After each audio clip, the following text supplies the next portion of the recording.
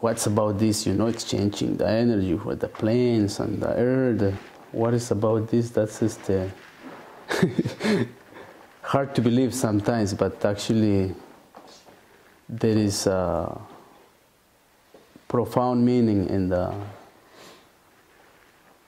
that maybe eventually in a science perspective they will also find these meanings, but actually they are technologies.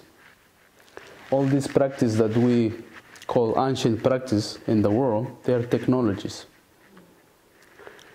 And they are even far technologies that actually can be created just by your mind and your intention automatically. You don't need to have anything else, and it's direct you and the planes of all creation, all life force. That's a higher technology. If you don't need any machines, you just do it to yourself, direct to everything. That's what we are. We are a human being. We can talk in the science way. We are a very big technology. We, as a human beings, because we are so expand of many things that we don't realize yet. We don't know about that yet. But just there is lots still to discover in ourselves.